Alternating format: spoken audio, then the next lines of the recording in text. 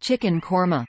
Ingredients: 1 kilogram bone-in chicken, 2 onions, finely chopped, 2 tablespoons ginger paste, 2 tablespoons garlic paste, 1 cup plain yogurt, 1 teaspoon turmeric powder, 1 teaspoon cumin powder, 1 teaspoon coriander powder, salt to taste, fresh coriander leaves for garnish.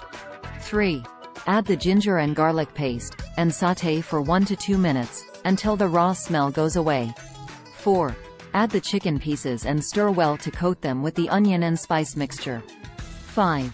Add the turmeric, cumin, coriander, and garam masala, and mix well. 9. Once the chicken is fully cooked and the sauce has thickened, turn off the heat. 10.